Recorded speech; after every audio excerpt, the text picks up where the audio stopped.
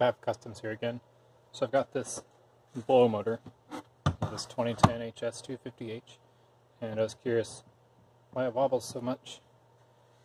Customer states that it was, working fine, all of a sudden stopped working. Let's tear it apart and see what we got. Magnetic screwdriver.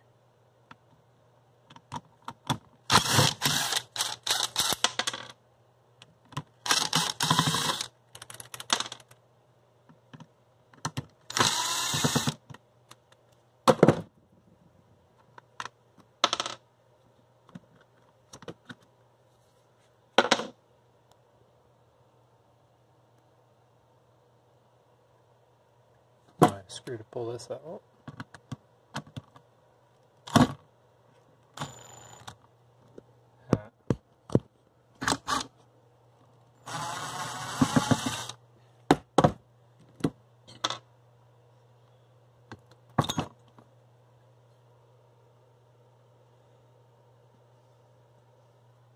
Controller board.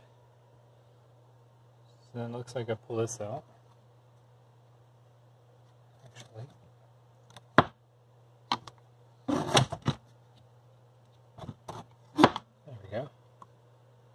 There's a little bushing to hold it all together.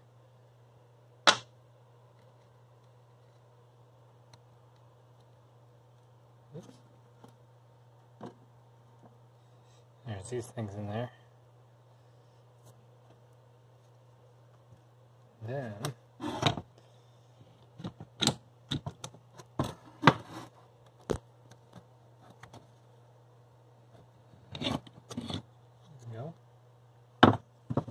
see,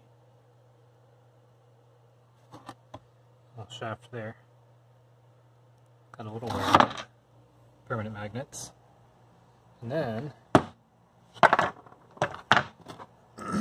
these little brass bushings in here. I'd say that's got a little excessive clearance on it. Let's get the other one out. Let's check the other one too. Actually, some damage on that one. And, ooh, that's really super loose.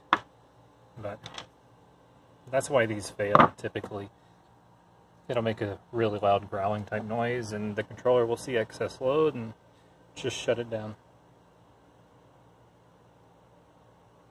Just typical.